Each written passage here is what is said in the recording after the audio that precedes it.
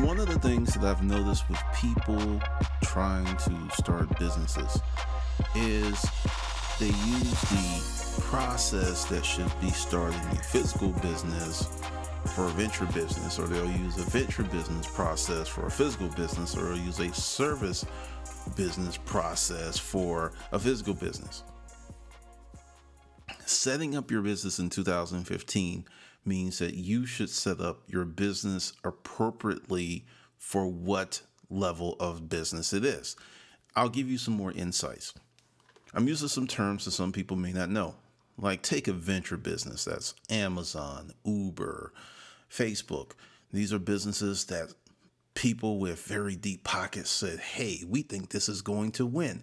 And they opened up those deep pockets and put coins all over the table, gold doubloons all over the place. One for you, one for you. And their bet won. Hey, this is Glendon Cameron, founder of the Hustler Mindset Project. Got something new for you. 30 days to $3,000 is on today at 6 p.m. And this course is much different than 30 days to $2,500. I raised the ante in many, many different ways. It's leaner, cleaner, faster, and more organized, which is just better for you. So if you want to start a business, and let's be really clear, any type of business. There are many people who are like, hey, is this one type of particular business? Is it about eBay, or is it about Craigslist, or is it about Amazon?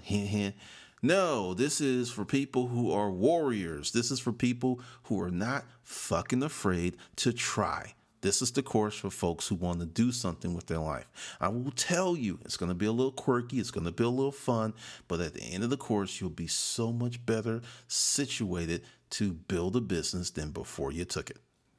One, then you have a lifestyle business. That's what I do. I'm a writer, a digital pimp. I create ebooks. I create audiobooks because my big thing is freedom. I believe in creating things that make money when I'm not around. Just in the case of yesterday, I spent all day yesterday working on some personal business, and I came home to money. That's how lifestyle businesses can work, or any business that will work if you build it properly. But it's a lot easier with a lifestyle business. Then you have the service business. One of the things that many people who have no clue to what they want to do, don't know what their talents are really kind of like, I don't know what I want to do when I grew up, Glendon. A service business is for you. What's the service business? You go to your friend's Ed. Yo, Ed, I'll pick up your groceries this week for $20, or shoot, for the month. Make it 25. I'll pick them up every day. You just give me the cash. Service. You help people out. Carpentry, cleaning houses, washing cars. Huge, huge, huge businesses. Then you have the physical business, which is like Walmart, or is Macy's, or the furniture store. Very different businesses, very different behavior, and very different way to venture business. This is what you see all of the time, all over the internet. Snapchat, Facebook, YouTube, Instagram, all these are Twitter. They're all venture businesses. These are businesses that require a lot of money to get off the ground. Someone had to say, yo, boy, yeah, that looks pretty damn good. All right, I'm going to throw some coins on it. Now, the thing is, most of those businesses fail, and a lot of money is lost. And we look at the winners, and sometimes I'm guilty of it myself, and I really have been trying to monitor that behavior, because essentially, most of us are not going to start the next Facebook. Most of us are not going to start the next Uber. However, many of us can start a business that pays the bills, that sustains us. And that's the most important part. But when you start looking at like a Facebook, there's not going to be another Facebook for a minute because the conditions were right. When I say this, people say that I'm hating. They had no competition. The idea was grand. The execution was brutal, but they had no competition. YouTube, they had no competition. Facebook wasn't first to market with social network. It wasn't. No, you had that thing with Tom, MySpace. That was first. So they just had better execution. Uber, There was taxis out there before, they better execution. So part of the thing is timing, execution, and vision.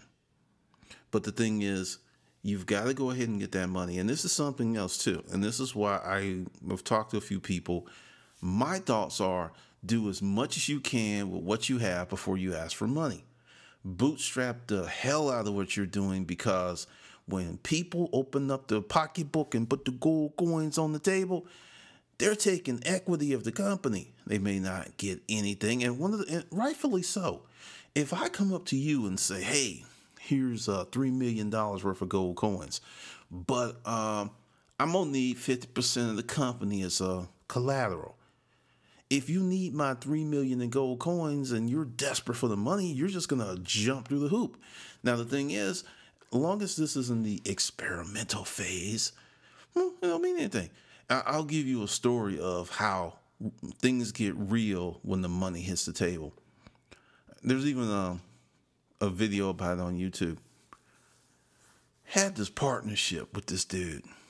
Things were cool. Then we had some big sales, and I mean, he was just giving me one. It's like, whoa, that's a lot of money. I was like, yeah, that's what we're doing this for, to make a lot of money. And it's just, when people see money and they have some obligation to it, they have a right to it, then it becomes somewhat fuzzy. How much rights do you have and how much money you're going to get? So we had this big blow up because the money was coming in, but because of his personal situation, crazy stuff, he had mad bills. I didn't. It was just like, hey, your situation is not as bad as mine, so maybe you can subsidize my life with your hard work. That's what he was saying, and that's what he wanted, and thus the partnership ended. But when you're dealing with someone who's in a economically better situation than you are, they don't need you. I don't care how good your ideal is. They don't need you, because we separated, his business failed, and we kept thriving. So when you're looking at these venture businesses and getting all just like starry-eyed and just like, oh, this is amazing. This is wonderful. This is awesome. I want to do that. I'll be the next Gates. I'll be the next Zuckerberg. I'll be the next Cuban. Really? Why? Why will you be that? See, this is the thing. When Cuban, Zuckerberg, and Gates went out, they didn't go out and say, you know what? Yeah, put your coins on the table, and we all gonna be billion. No, that wasn't the methodology. That wasn't the process. The process was, we're gonna try to serve as many. We're gonna serve the world. Google's mission, I think Google's mission is to index the world. Pretty heady stuff, because whenever you start talking about billions, you're going to need millions and millions of people to stack up in whatever platform that you're trying to build. That's the reason Snapchat sold for so much, because they were servicing so many people. They had reach, they had game, and it was just like, yeah, we're going to give you these gold blooms. But the venture business model does not work for everything, because say you want to do Uber, right? And you need a car, but you don't want the Uber plan, and your credit is shot. So you go to grandmama, I got this idea, but I'm gonna need for you to get me a car, because I can't get one because my credit is whack. And you go ahead and enter into this partnership with grandmama, get the car, and you're out there driving. But the thing is, if grandmama is gangster, you got a partner and an obligation. Because grandmama's like, oh, you know what? You doing well driving? Great. I need some extra Medicaid pills. I need some extra hypertension pills. And I need you to go get that for me, because you my bitch. I mean, seriously, you put yourself in the position of being beholden to someone and being their bitch when you ask for money. I was like broker than broke, real broke. And I just couldn't ask. I was like, you know what? I'm going to figure this out. I could not ask. It was one of my better decisions. It produced a higher level of execution in me. But when you are dealing with people and their money, you always hear it. Have this ideal, OPM, other people's money. Other people's money can be very expensive. Very expensive. So if you're an early stage founder, I suggest you do as much as you possibly can before you go asking for money. And then ask yourself this, and this is something that I've looked at frequently with businesses. You get a company, they're making like $1 million in sales, but for some reason they got to go out and get this additional money to grow. And then if the business goes out of business, then no one has any money. I look at these businesses that are built on remarkably low margins as insane. I remember someone was having a discussion in the group, and someone was like, well, if I could sell 1,000 units, 2-3% margin, I'm good because of the flow of the turn. And I was like, you've got to be kidding. I don't care how fast that shit is turning right now. It will slow down at some point. It's just going to slow down. You're going to have peaks and valleys, and you may get caught in a valley because you don't have any money, but you need your money, but your money's tied up in products. So I see this stuff all of the time because I'm just like, no. You have all of these things just going on in terms of building these businesses, but they are so expensive to build because people make them expensive. They just make them utterly expensive when they don't have to be. Part of the issue is a lack of foresight. And what I mean by this is the decisions that you make today are going to determine your tomorrows. So say you're 25 and you have this ideal for a business, but you're doing it the regular way. You're going to get all your ducks in a row. You're going to make sure that you don't have any debt. You're just going to do all this pre-planning.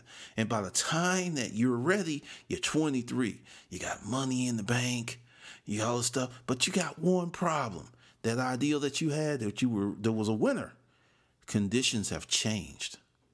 They're changed. You cannot wait a year or 2 years or 3 years or 4 years while you get your shit together because conditions continually change. If you have an ideal, get started with what you have right now where you are. Because as you build, you're going to learn some stuff. I was watching this really interesting story about this makeup artist. And she went from nothing to giving seminars, doing the makeup of stars. And it was just because she put herself out there with what she had, where she was, with what, I mean, that's the thing. Sometimes, when you're building a business, your most successful days are your ugliest days. That's where the success happens, in those ugly moments when there's nobody around. People are like, that shit's funny. People are laughing at you. People are making jokes. People are like, oh, you're not going to the party. You're not going to the beach. It's Saturday. It's 2 a.m. You in the lab. You at your desk. You're in the factory. You're making products. And you don't have any money in your pocket. That's where success is built. And this is why. When you can endure all of that bullshit, when you can put through effort and still wake up with a good attitude after going through that, you have internally made yourself a much stronger person. One of the reasons that so many businesses fail, and when I say fail, I'm not talking about the concept. You can have an ideal that doesn't do well, but the business could still go on, is the minute. As soon as shit gets janky, and shit will get janky, they freak out. I had a client who got into this business. When they got into it, the money was flowing. It was making money. That's the reason they reached out to me, is because the money stopped flowing like it was flowing. And they had a really bad day and called me up. We were talking about it, and they were just freaking out. And I was like, okay, take your phone now, right? Take a picture of the wall. And, he thought it was the silliest shit. I was like, take a picture of the wall. Takes a picture of the wall. And I was like, okay, pull up the picture in your phone. And he's like, okay, what does this do? The day is just a snapshot, just like that picture you just took. It's just a snapshot. Now you got an obligation to yourself. You can hold on to this day and put it in your fucked up album, or you can delete it and move on. And that's what many people do. When things get bad, when things get janky, they take a snapshot and they put it in the fucked up album. Oh, I fucked up here. And then when the fucked up album gets so big, it's just like, I can't look at it no more. So I'm going to stop trying. That's when you fail. And this is what happens with the venture business. This is what happens with any business, but more so with the venture business, because people are expecting this stuff to be so quick and successful. I'm going to give you a hard number here. It's 11. Yes, 11. 11 years. That is the average time it takes an entrepreneur to make their first million. Not their first $1 million year, but collectively their first million. Why? Because there's a whole bunch of giggles and fuck ups. There's a whole bunch of things that go wrong. There's a whole bunch of things that are just ridiculously hard at times. And you just like, wow, I didn't expect that to happen. And I didn't expect that to happen. And that's why it takes so long. But many people, and I'm really, really harping on this venture business, is they're designing their whole lives behind being the next Cuban or something, and it's just preposterous. You have a better shot of being the next, Dwayne around the street with a service station. Now, you may laugh at Dwayne and his service station, but his daddy passed it down to him, and it doesn't have a mortgage, and it makes good coin every month. I mean, you just have a better chance at something. And I'm not going to say don't try and don't reach and don't think it's possible. What I'm saying is govern yourself in a manner that you do not blow your enthusiastic wad on one thing and then become despondent and don't try anymore in life. And that happens to many, many people. They go ahead and they try, it doesn't work out, and they're just like, I'm out of this. I can't win. I can't play this game anymore. It's over. I'm out. Life wins. I'm tapping out. Then later on in life, they rip back and they wish they had tried harder. So I'm just kind of giving you some guidelines and some points on how to moderate yourself, how to be a better entrepreneur.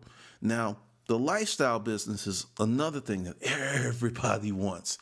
It's like, I was on the internet and I saw this guy. His name was Joe. And Joe was standing on the beach next to a camel, and the camel was talking.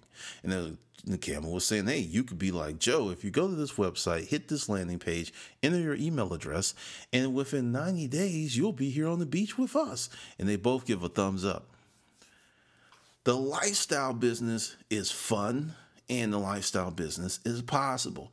But there's one little wrinkle that kind of messes it up for many people. Many people don't have enough life to make the style work. What I mean by that, they haven't done anything in life.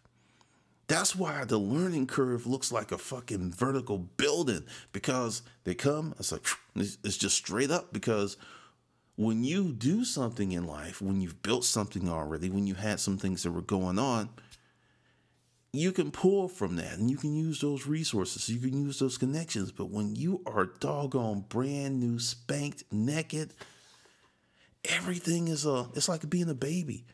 Everything is new to you. Everything has to be learned. Everything has to be assigned a label. Everything. And with the lifestyle business, if you had a really good career, and Clark Howard talked about this years ago with people working from home and viable business concepts. It's like, hey, if you were an accountant and you worked from home and became a CPA, that worked. Or if you were a business consultant and you worked for this company, you started working from home, that worked. My thing worked due to an incredible amount of hustle. And I did not approach business and publishing from a writer's point of view. I approached it from a business point of view. Very, very business-like from the beginning.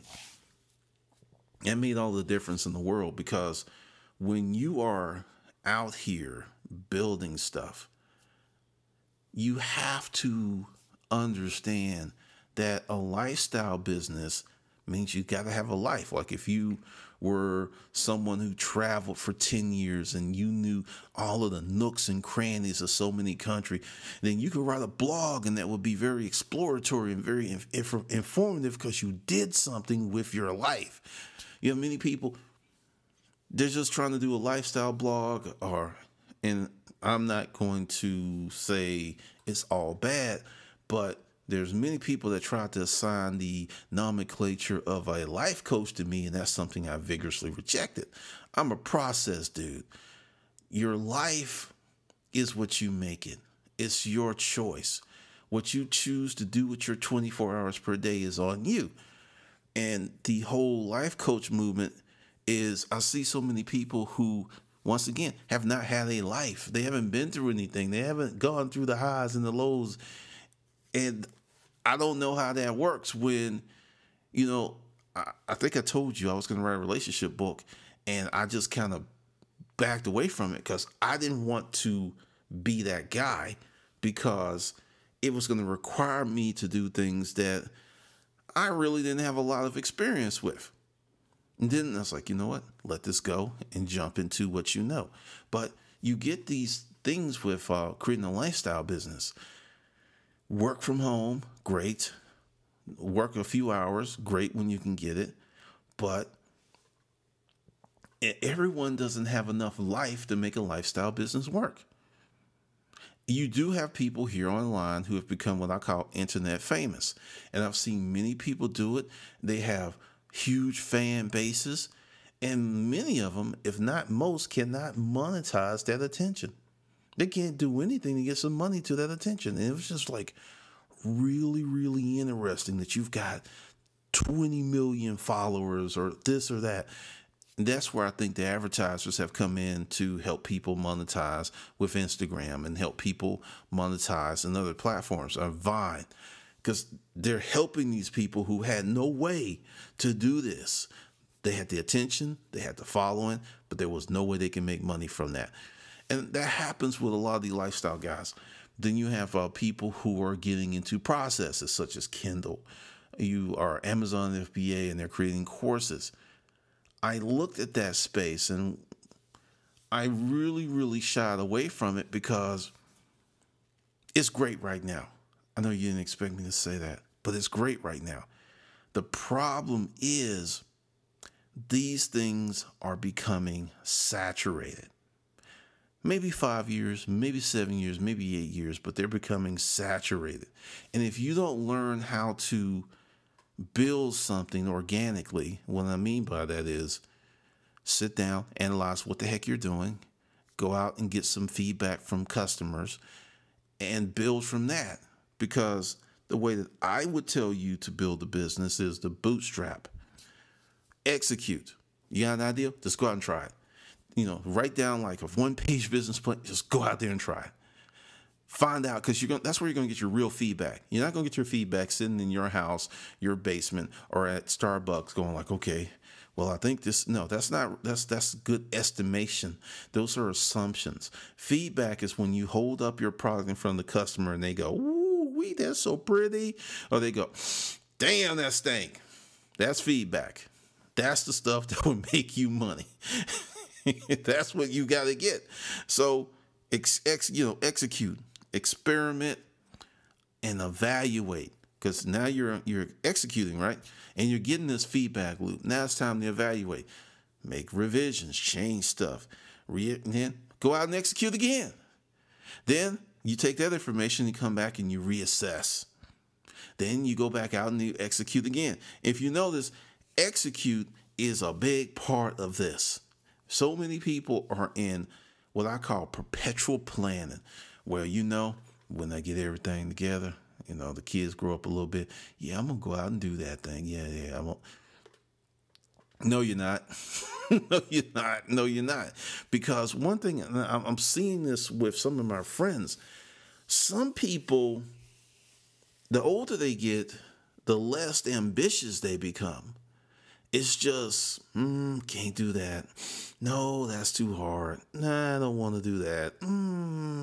that's going to take too much energy. I feel like a nap.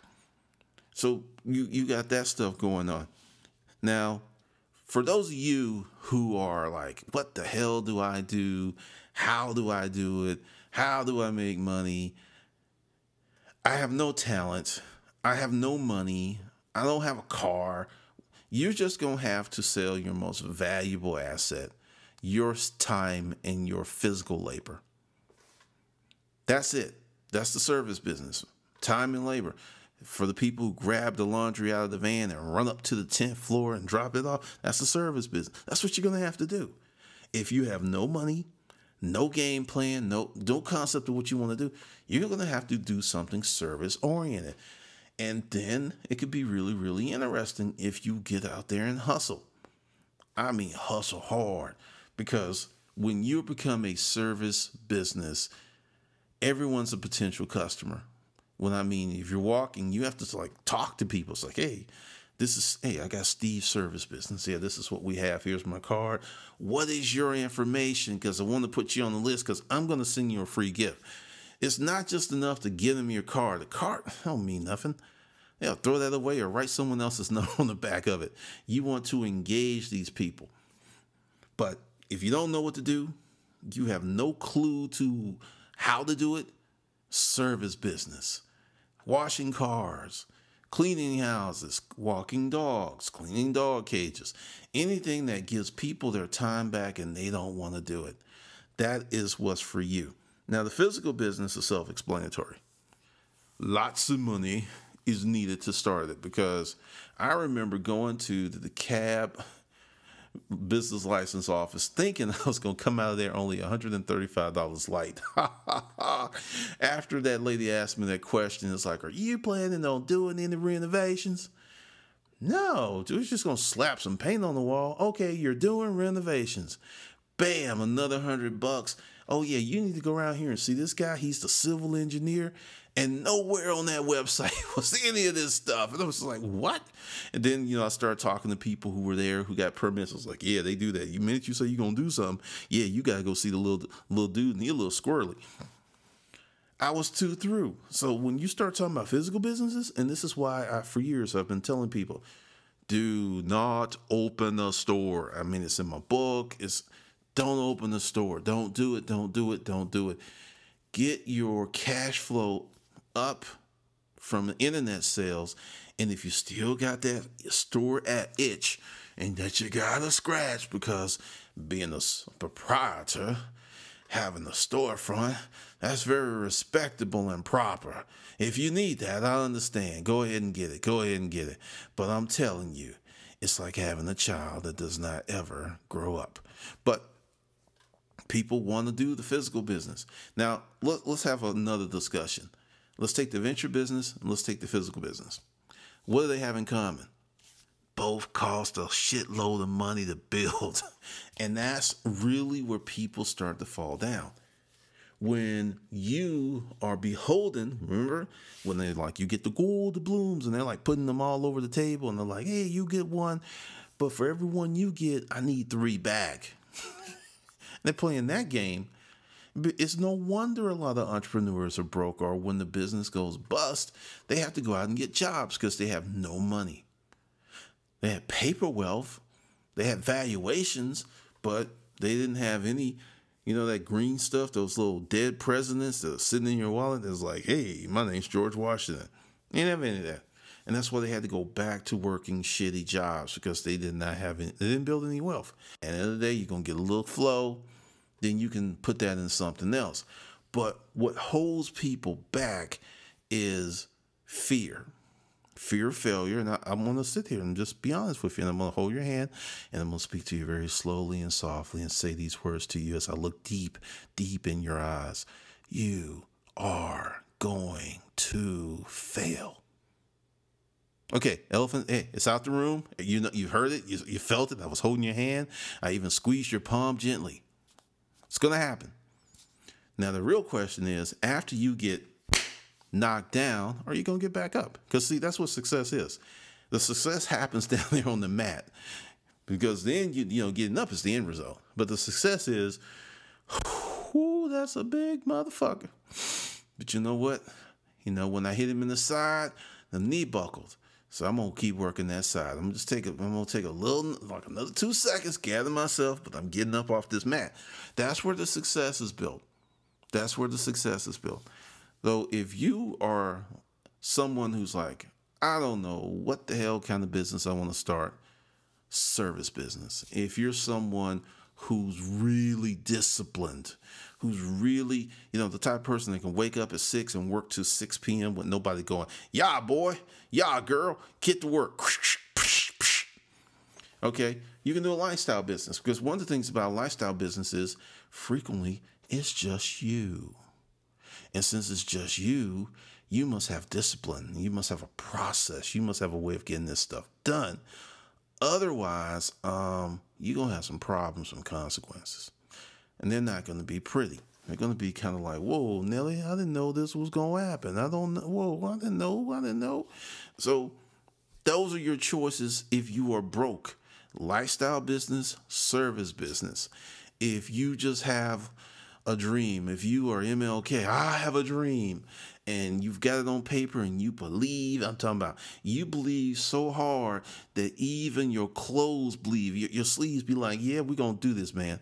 You believe that hard. Okay, go ahead and put your hat in the ring and start searching for gold doubloons. And understand, gold doubloons aren't that easy to get. There's a lot of people looking for gold doubloons, and they want the guy to take his pocketbook and turn it over and just let him roll all over the table. The guys with the gold coins, they're like, every day I get somebody asking me for a gold coin. But it's only every so often that I actually want to give one up. That's what you're dealing with that. But this is just a long and drawn out method of how to build a business in 2015, because you have to understand that the businesses that you build today will reflect your income tomorrow. I hope you enjoyed this episode of the American Hustler Podcast. As I said earlier, got a special offer for you. 30 days to $3,000. It's a different kind of course. And what's really, really cool about this one is the educational part of it has been truncated. What I mean is it's much cleaner, much to the point. And also you have a lot of work to do, just letting you know. So be sure to get in. This week I am offering pre-sale pricing from Tuesday until Friday, since that's when it starts, and you'll get a little bit every day. Plus, you're going to get some special content. Now, what I mean by special content, if you don't know, I've got this new thing called Badass Products by Badass Entrepreneurs, or Badass Hustlers.